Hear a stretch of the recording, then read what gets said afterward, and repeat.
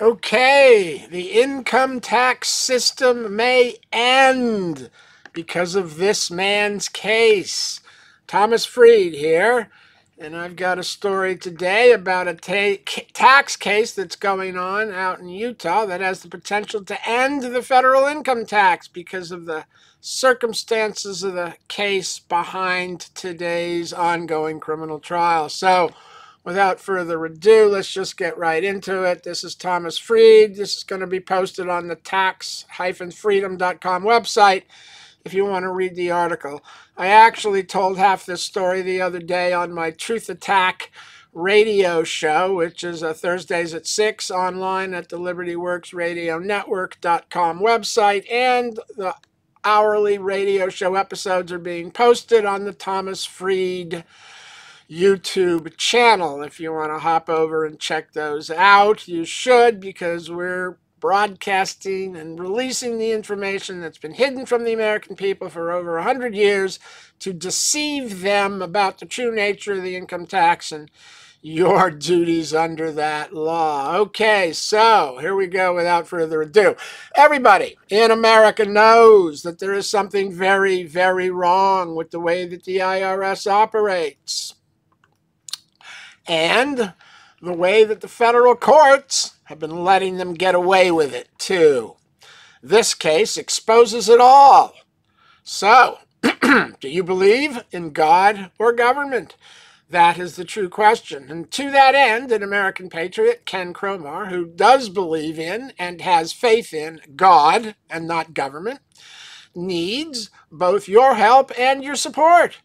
But he is not asking for your money, as he sits today in jail on false charges.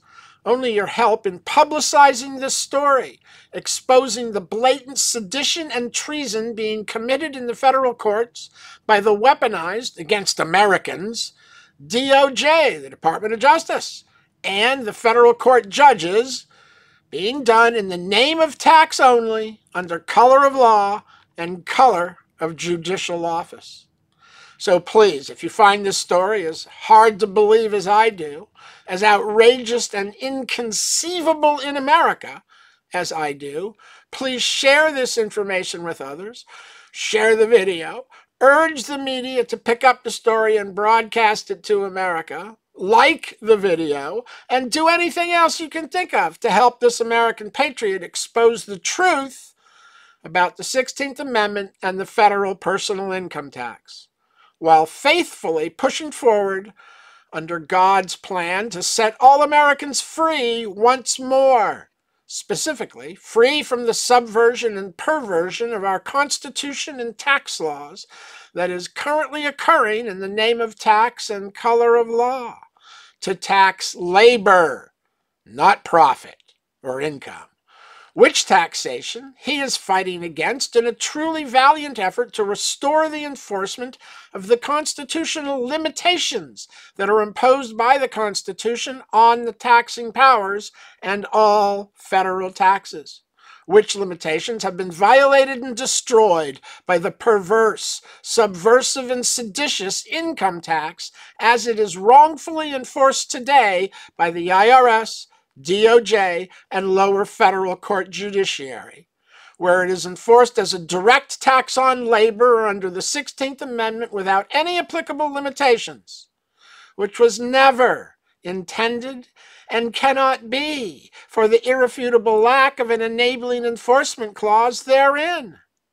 This unauthorized enforcement of an ungranted power to tax without limitation is an administrative and judicial crime against America, being treasonously committed in the lower federal district courts, and the circuit courts, and the IRS, and the DOJ all across America. Now, only God, by truth, can save we the people. So will you help spread the truth? Mr. Cromar is a true American patriot from Utah, currently being held in jail pending federal criminal trial on 3 false tax charges that are entirely inappropriate by the language of the statutes themselves, and which charges are not supported by the facts of the dispute. And this criminal trial has already begun. It began this week and is ongoing. So we need to get this story out. But to begin our story, we should probably review at least some of the factual history between these two litigants, Mr. Cromar and the United States. In the beginning, Ken Cromar did nothing more than exercise his constitutional rights to due process at law, to be secure in his person, houses, papers, and effects, as provided under the Fourth Amendment, and to not be compelled to testify against oneself by asking the government, as provided for in the Fifth Amendment, by asking the government, the IRS, the DOJ, and the federal courts, before filing any tax return at all for any year, to show him how, under the law, it is and can be shown today, and positively determined from what's in the law, that a Form 1040 is a form, or the form, that is actually required by law to be filed by an American citizen living and working in the 50 states of America in order to satisfy the legal filing requirement associated with the federal personal income tax imposed under Title 26 United States Code, that's the IRC, Section 1, tax imposed. And because the collective United States government refuses to address and answer that question, Ken has refused to abandon his faith in God and has not filed any tax returns for over 25 years because no one from the government, the DOJ, or the judiciary can or will explain, using the law rather than simply because we say so, how the determination of the requirement of the filing of a specific form, i.e. the 1040, has been made from the provisions of the law. Or is there maybe some other actual requirement that has been kept hidden from the American people for 85 years? Or is it simply because that is the form the IRS puts in the U.S. Post Office every year for everyone to use? Is it law? Or is it habit, custom, historical practice, and possibly myth? The details in this criminal case reveal the truth about all of these things.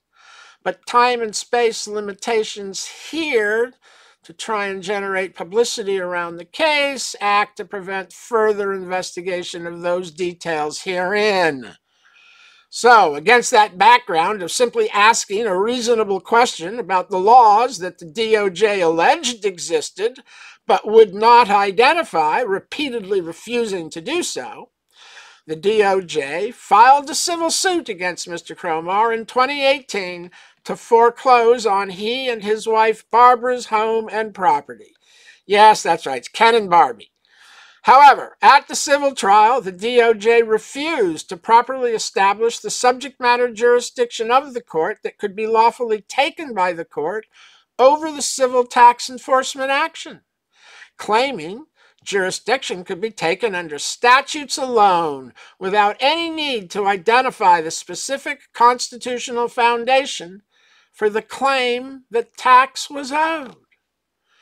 In other words, they refused to identify if the tax they were pursuing the civil enforcement of in the court was direct or indirect, or if it was an impost, a duty, an excise, or something else. They refused to argue further, insisting jurisdiction could be taken under statutes alone. This, of course, is patently absurd, as any and every claim for tax must be grounded in the constitutional foundation of a specific power to tax, which must be identified as granted, or the defendant has not been properly informed of what tax he is accused of failing to pay. And the tax claim thus becomes vague, arbitrary, and capricious as an unidentified and undefined tax, claimed owed without specific constitutional foundation, as the statutes invoked by the United States to establish jurisdiction allegedly typically reference the enforcement of, quote unquote, any tax, Okay, they can enforce any tax. Now, please tell Ken and all the other defendants in America which tax it specifically is that is claimed owed. But in the district court in the civil action in 2018, the government refused to disclose that fact or argue further. And the district court refused itself to make them speak or perfect the argument by putting constitutional foundation under it. When Cromar refused to answer the vague and arbitrary complaint, the civil complaint for tax in 2018, because the tax claimed owed wasn't identified or defined, and he wouldn't know what he was pleading to or answering because he wasn't told what the constitutional foundation for the tax claim was, or even what the nature of the tax that was being pursued was, direct or indirect. And that without that information, it was impossible for any defendant to answer such a vague, arbitrary, and capricious complaint simply demanding monies be paid. I'd like to throw in a side here that if you aren't told whether the taxes are direct or indirect, you don't know whether to argue there's a problem with the apportionment limitation applicable to direct taxes or the uniformity limitation applicable to indirect taxes. So your answer is going to go to either apportionment or uniformity as one of the requirements for the tax to be legitimate, but they won't tell you if it's direct or indirect, so how do you know which argument to take up? You don't. So the court needs to make the plaintiff state what they're doing so that the complaints can be answered, and they're not requiring that. So all of the Americans being charged civilly are being forced to answer vague, arbitrary complaints that can't be answered because you aren't told what you're accused of failing to do, specifically the nature of the tax. So let's go on. Then the district court itself also refused to address the requirement to properly establish the constitutional foundation for the subject matter jurisdiction of the court to enforce the tax allegedly at issue, undefined as it was. Under the U.S. Constitution, by clearly showing on the record of the action in the court, 1, the specific taxing power granted, 2, the enabling enforcement clause, giving Congress the U.S. authority to write law, giving the U.S. Congress the authority to write law to enforce that specific taxing power identified in 1. And 3, the only part of subject matter jurisdiction that the plaintiff United States did provide, the statutes providing for the enforcement of the as of yet unidentified, vague, and arbitrary any tax. But it's not really just any tax that's enforceable. It's any constitutionally granted taxing power that is also constitutionally made enforceable at law, for which law has been written. So without properly establishing the subject matter jurisdiction of the district court to entertain the action, and without any actual trial of any evidence or statutes, and without any jury being involved, the district court granted default judgment to the government because Cromar would not answer a complaint that did not properly and fully identify the accusations made within it, sufficient to allow the accusations to be answered at law by any defendant or attorney in the country. And then, before any appeal in the U.S. 10th Circuit Court of Appeals could be heard, the district court refused to stay enforcement of the judgment pending appeals, ordered the Cromar's house and property seized under judicial order to enforce the default judgment, and then the court ordered the home to be auctioned and sold off, which was then done in a manner that clearly violated the laws controlling that process. So the district court literally stole the man's property, acted without subject matter jurisdiction, claiming authority under statutes alone. Next on appeal in the 10th Circuit, the plaintiff United States changed their argument regarding the subject matter jurisdiction of the court that could be lawfully taken, admitting in the Circuit Court of Appeals that it was necessary to have a constitutional foundation to the claim, and allegedly arguing that it was the 16th Amendment, they argued, that was serving as the constitutional foundation for the claims for tax made in the complaint filed in the lower district court against Mr. Cromar.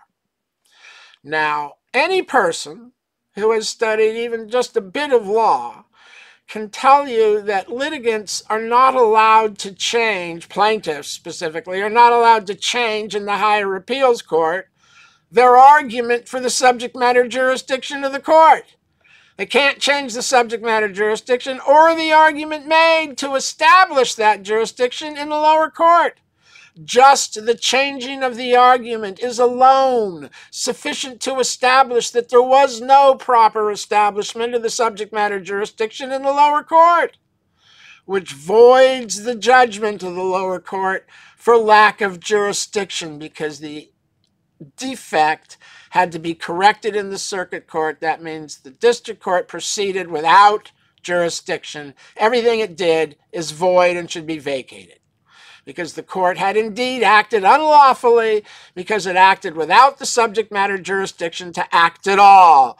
Statutes alone are not sufficient to establish the jurisdiction of the court, and that's the defective argument the district court accepted. And then in the circuit court, the United States changed its argument to be the 16th Amendment. Just the change alone voids the unlawful sale of the home. This is a story of the judges stealing the property of American citizens. That fact was proven to be true in the 10th Circuit Court of Appeals when the plaintiff changed their jurisdictional argument in that court, admitting for the first time, surprise, that there did need to be a constitutional foundation for a claim that tax was owed. And then, arguing erroneously that the foundation was alleged to be the 16th Amendment, which of course is not possible in a criminal trial for lack of an enabling enforcement clause therein to authorize the U.S. Congress to write law thereunder, civil or criminal.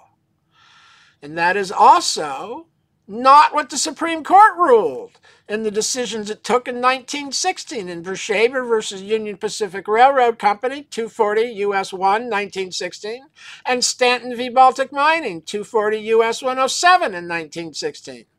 And also, that is not what the U.S. Congressional Research Service has been telling the American people in report number 79-131A for 50 years. And it's not what the U.S. Congress declared was the constitutional foundation for the income tax, with this constitutional foundation declared on the congressional record in November of 2018, just before it reenacted the federal personal income tax in December of that year, signed by President Trump.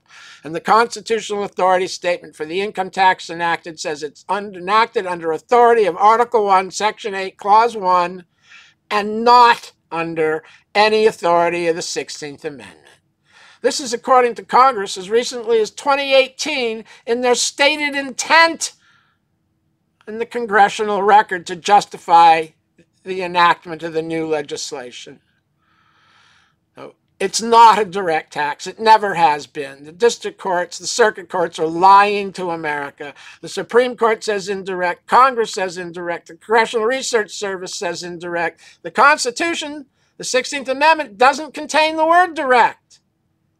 It's not a direct tax under the 16th Amendment on labor. It's an indirect tax in the form of the imposed duty or excise, where the amount of tax is measured by income. Income is not the object of the tax nor the subject of taxation. It is the yardstick by which the amount of tax owed on earnings derived from activity subject to some imposed duty or excise. If there's no impost on foreign activity, duty on exported goods, or excise on commodities, licenses, or corporation, there is no tax to measure by how much gross income you allegedly made. They've swapped constitutionally taxable income under impost duty and excise for Section 63's taxable income relating to gross income under Section 61. I've got other YouTube videos that expose the fact that Section 61 came from the Canadian Tax Treaty of 1918. It was Canadian tax treaty law that expired in 1993, and it's been dead letter law for 31 years. So it's Article 1, Section 8, Clause 1. But when Mr. Cromar made that factually correct argument in the district court and in the 10th Circuit Court of Appeals on appeal in his civil case 7 years ago, he was told by both courts that that was a frivolous argument.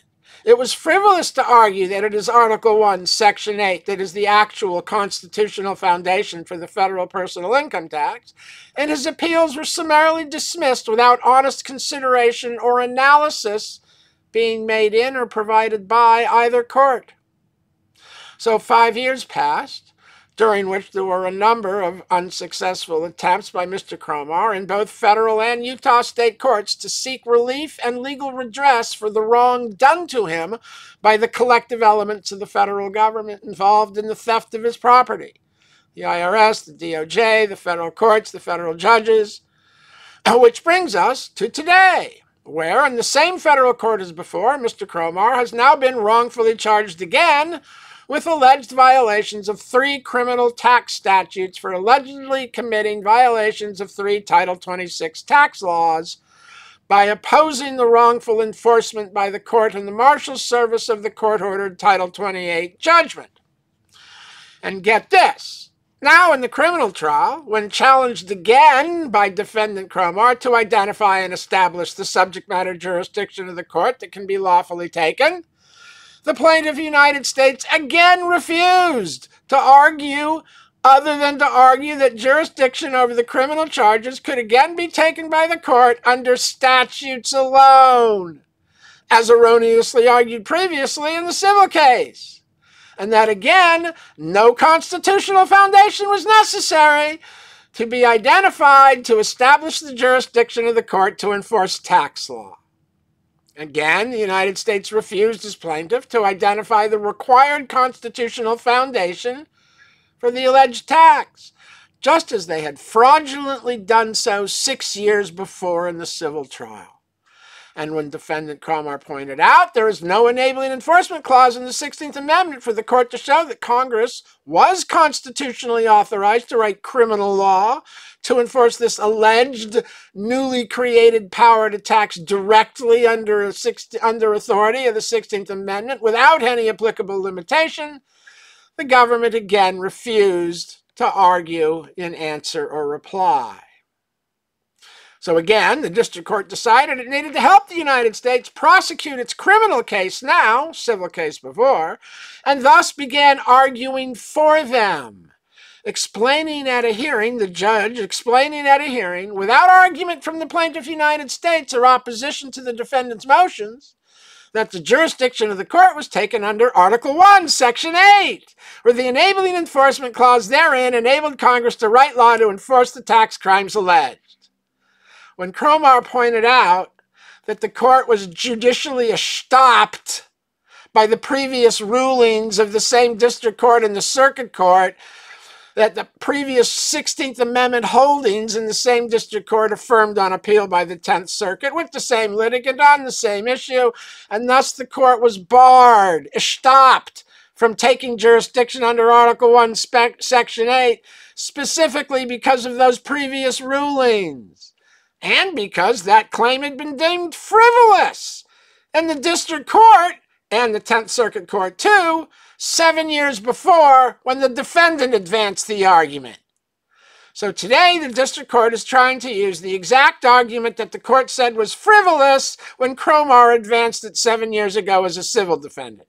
And now the court itself is trying to use it to establish an alleged jurisdiction over 3 criminal charges, which he apparently knows can't take a jurisdiction under the 16th Amendment, so now he's switched to Article 1, Section 8.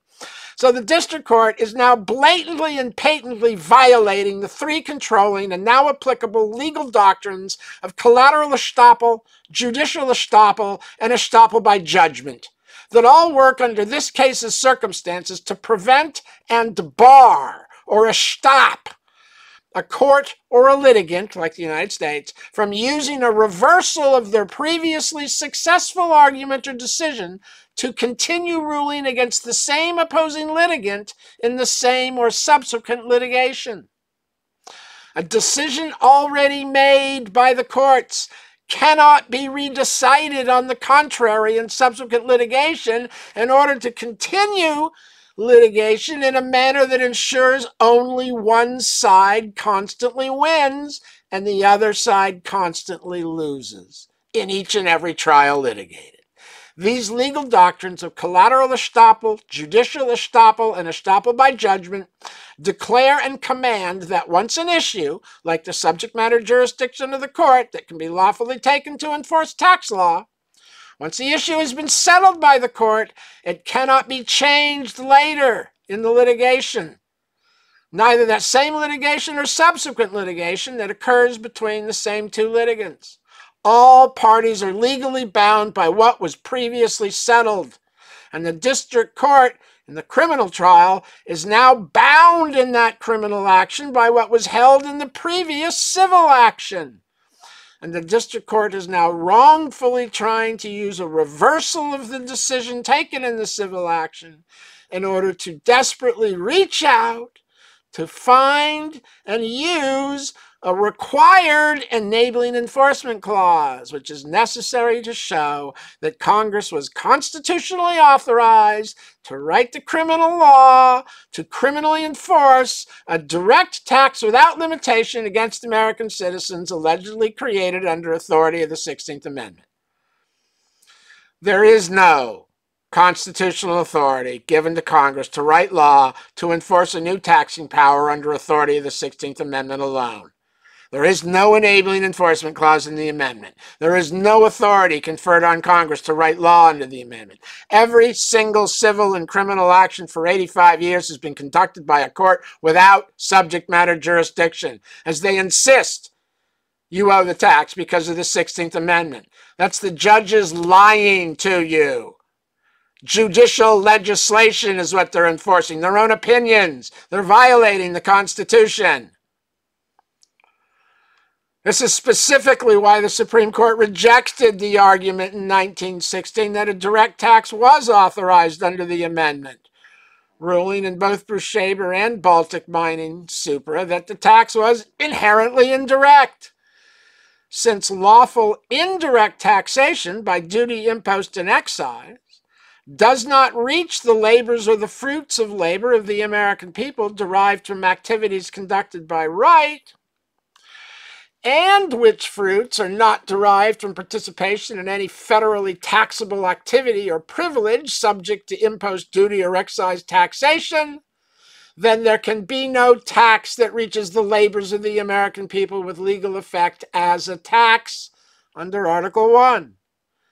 Impost, duty, and excise don't get there. Impost taxes foreigners and foreign persons, foreign activity, and foreign imports.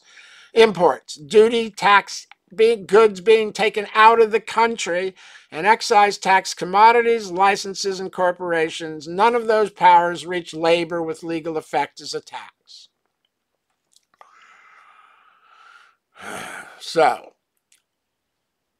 and since there is no enabling enforcement clause in the 16th Amendment to authorize the U.S. Congress to write law, neither the District Court nor the U.S. 10th Circuit Court of Appeals were able to properly establish the subject matter jurisdiction of the courts in the previous civil action against Mr. Cromar 7 years before.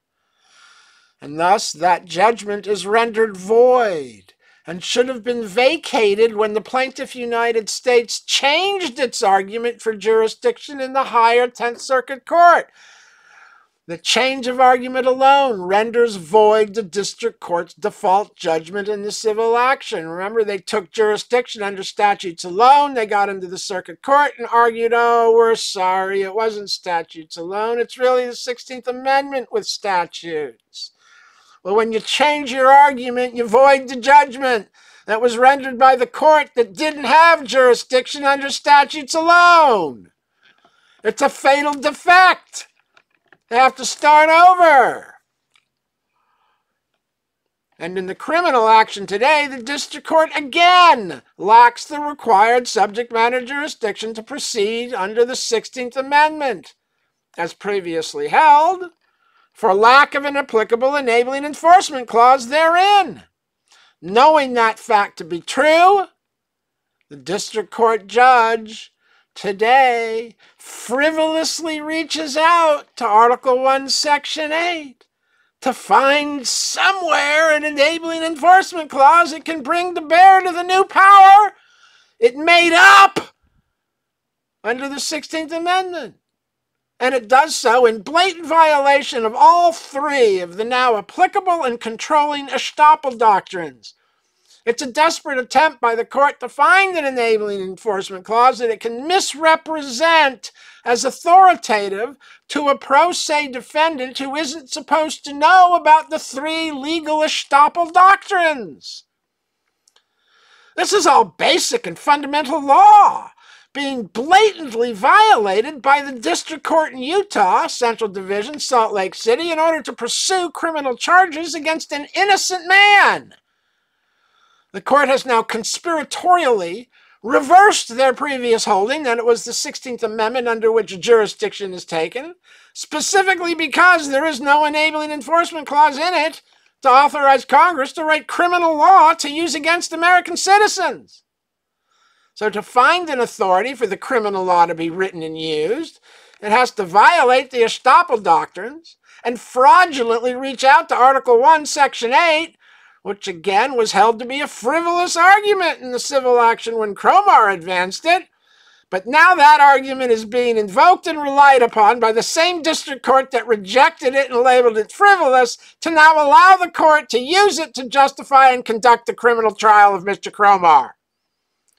This is as seditious as it gets from the courts, people. This case can end the income tax law.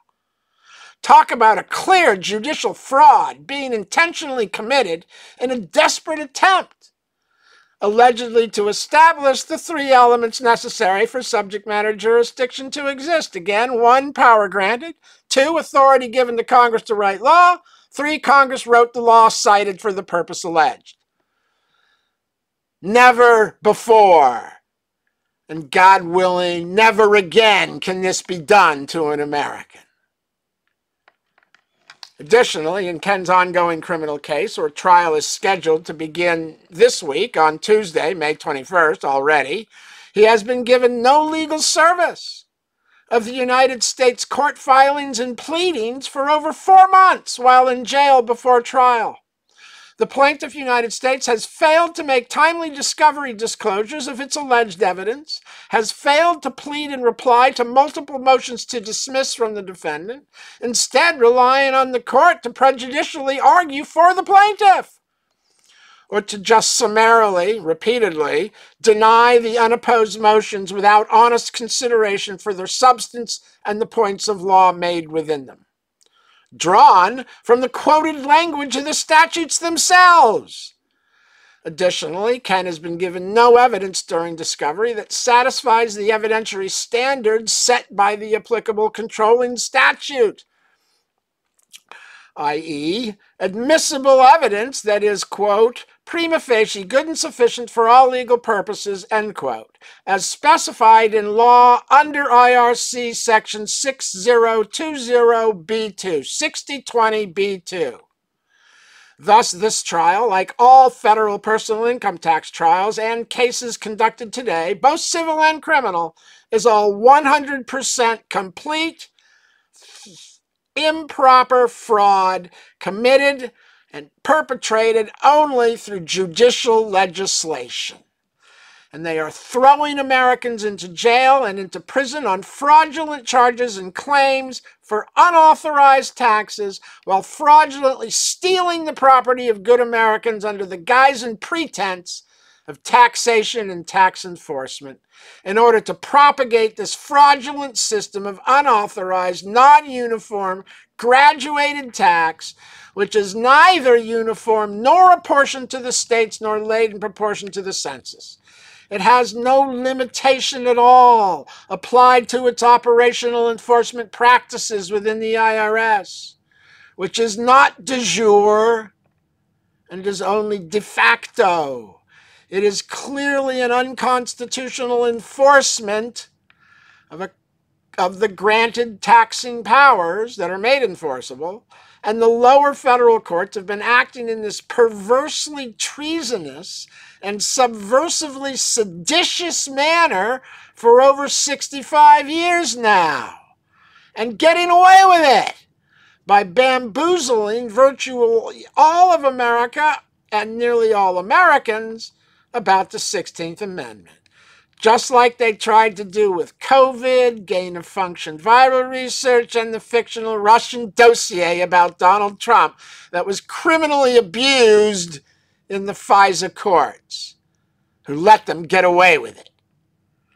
But this tax case is going to the Supreme Court, where, like in Dodd overturning Roe v. Wade, and SFFA v. UNC, and SFFA versus Harvard overturning affirmative action, and soon, like Loper Bright Enterprises v. Raimondo and Relentless Inc. v. Department of Commerce, which threatens to overturn agency regulatory deference with respect to the force of law made applicable by regulations that go beyond the statute. In other words, they're going to strike down the department and agency's ability to write law in place of Congress's writing law, where Congress says they can write the regulations. They can only write the regulations that do what the statutes allows. This is going to fall. They're not going to be allowed to write law by regulations anymore. So this Supreme Court is faithfully and surely correcting all of the unconstitutional errors made in the socialist and expansive decisions of the federal courts that occurred in the 1960s.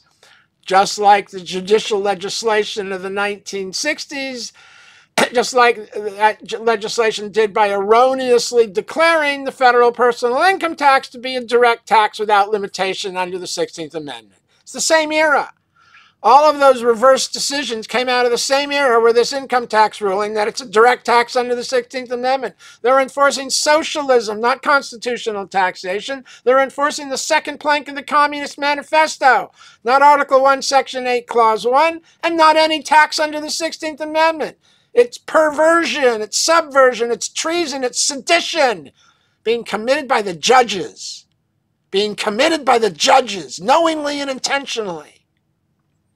Knowingly and intentionally. Did it all with judicial legislation in the 60s. It's not a direct tax. It's a tax under Article 1, Section 8, Clause 1 in the form of an impost on foreign activity, duties on exported goods or goods being taken out of the country for sale, resale, or consumption, and on excises on commodities and privileges.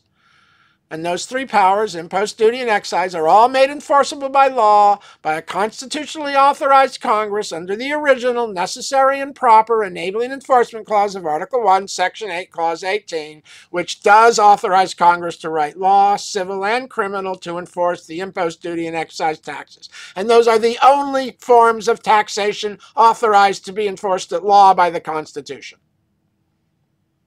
Nothing under the 16th Amendment is authorized to be enforced. Nothing. That's part of the reason why the Supreme Court said it's not a direct tax under the 16th Amendment. They rejected that argument.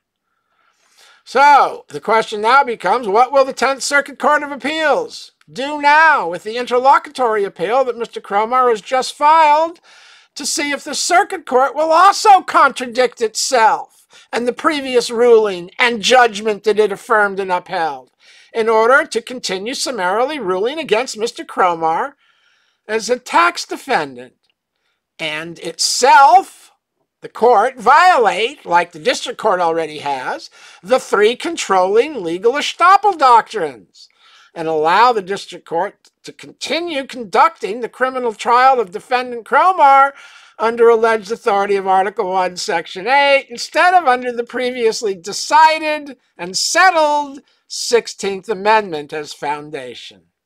Thus, also violating the estoppel doctrines, which now dictate that the courts can only claim the foundational use of the 16th Amendment for the criminal trial, as previously decided through a judgment in the civil court in that same district court. This, of course, all means that the courts, the federal court, district court, must either dismiss with prejudice the current criminal action against Mr. Cromar for lack of subject matter jurisdiction under the 16th Amendment, for lack of the required enabling enforcement clause that authorizes Congress to write criminal enforcement law, or would authorize them to write law under the 16th Amendment, or if the 10th Circuit allows the district court to continue with the criminal trial of defendant Cromar under alleged authority of Article 1, Section 8, then the circuit court renders void the previous affirmed civil judgment against Cromar, which must be vacated for lack of the required subject matter jurisdiction in that court when it rendered the civil judgment under, first, in the district court, statutes alone, and then on appeal in the 10th Circuit under allegedly the 16th Amendment alone with the statutes. And that opens the door to Mr. Cromar filing a multi-million-dollar civil action for being cheated and defrauded out of his home and property 6 years ago by a federal court that lacked the subject matter jurisdiction necessary to so act without an enabling enforcement clause that factually, constitutionally authorized the U.S. Congress to write law allegedly relied upon by the court at that time to seize, auction, sell, and convert his home and property in the name of tax, under color of law, under color of judicial office. Without subject matter jurisdiction, the court had no office to act from. Clearly, this case has the potential to end the federal income tax system, as America thinks they know it today. Which system has relied upon this now completely exposed misapplication and maladministration of the tax laws by the IRS, the DOJ, and the federal courts themselves, and its unconstitutional enforcement by the district courts and circuit courts too, as they effectively wrongfully enforce what can now easily be recognized as nothing but the second plank of the Communist Manifesto, which reads a heavy, progressive, or graduated income tax. And that, my friends, is where you find non-uniform graduated taxation, the second plank of the Communist Manifesto, constituting and instituting the class warfare of communism and destroying unified representation of we the people by the members of Congress, who are now compelled to pick one class or the other to represent, and never represent the whole unified people. This graduated and different class treatment of the American people under the non-uniform indirect tax laws is prohibited by the U.S. Constitution under Article 1, Section 8, Clause 1. And all direct taxes are still required to be apportioned to the states for payment and laid in proportion to the census, as required by Article 1, Section 2, Clause 3, and Article 1, Section 9, Clause 4. This is true regardless of the adoption of the 16th Amendment. According to the Supreme Court, this is true, specifically because these limiting clauses of Article 123 and 194 were not repealed nor amended in conjunction with the adoption of the 16th Amendment in 1913. The amendment makes no exception under those articles. It's not referenced, it's not repealed, it's not amended, and the amendment doesn't say accepted from those provisions. So it was precisely for these reasons that the Supreme Court held in 1916 in the original income tax cases that the income tax was not a new power to tax directly and without limitation created by the 16th Amendment. And the reasons are even more obvious when one realizes that the word direct is not actually in the amendment in describing the tax addressed therein. And it is especially true because there is no enabling enforcement clause in the amendment to authorize the U.S. Congress to write any new law or to authorize existing law to be utilized to enforce any alleged new power allegedly newly created thereunder under the amendment without any constitutional limitation being applicable to this newly invented tax of unlimited power. Without the authority to write law being plainly and clearly given to Congress by an enabling enforcement clause of the 16th Amendment, the amendment cannot be the source of legal authority in the federal courts for any legal action, civil or criminal, against an American citizen. Again, neither civil nor criminal. And there can be no grant of any new power, new direct power to tax that would be enforceable against we the American people, because the word direct is not in the amendment, and the indirect tax authorized on income cannot be interpreted as being direct without engineering and manufacturing an inherent irreconcilable conflict within the Constitution itself between this interpretation of the 16th Amendment that adds the word, and it's by just adding a word and ignoring a fatal omission, the enabling enforcement clause, that is essential and required in order for the court to be able to establish and show that it can take subject matter jurisdiction over the action, civil or criminal. The provisions of Article 1 at 123 and 194 have never been repealed or amended. They still operate to impose the limitations applicable to all direct taxation regardless of the adoption of the amendment. And these two courts, the district court and the circuit court, are now laser focused on taking to the Supreme Court. We are taking this to the Supreme Court to strike down this nonsensical argument that it's the 16th Amendment that causes you to owe the tax.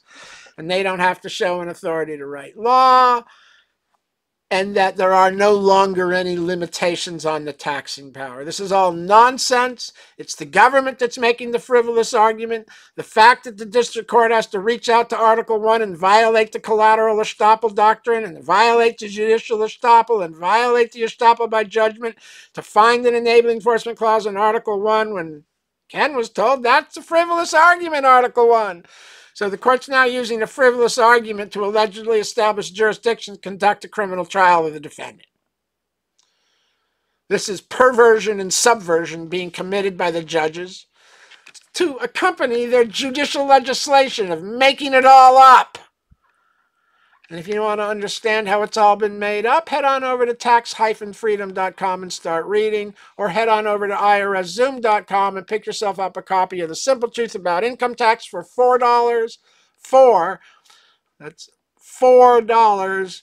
75-page PDF download that exposes all of this information, together with informing you and educating you about what really happened in 1913 under the legislation they passed, which was the Underwood-Simmons Tariff Act of October 3rd, 1913. A tariff is one form of an impost, which, as I just got through explaining, is the power to tax foreign activity and foreign persons. And that's why from 1913 to 1942, there was no authority in the law to collect the income tax from American citizens, only non-resident aliens and foreign corporations. So if you want to get informed, you want to get educated, you want to know what's going on, you want to know how you got enslaved and how they're continuing to keep you trapped financially, even if it's not enslavement with whips and chains, they've substituted financial extortion for the whips and chains. If you want to be informed, you want to know what's going on, get over to taxfreedom.com or irszoom.com. Buy yourself a copy of The Simple Truth About Income Tax or the American Tax Bible. It's an 800-page PDF that lays out everything from beginning to end. $50. Get informed, America. They're taking America away, and they're about to apply the coup de grace, the killing blow that settles the matter forever.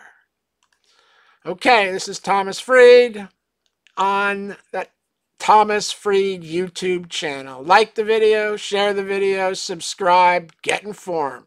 Take back America, take back your paycheck, take back your freedom, take back your right to live under God instead of government's mandates.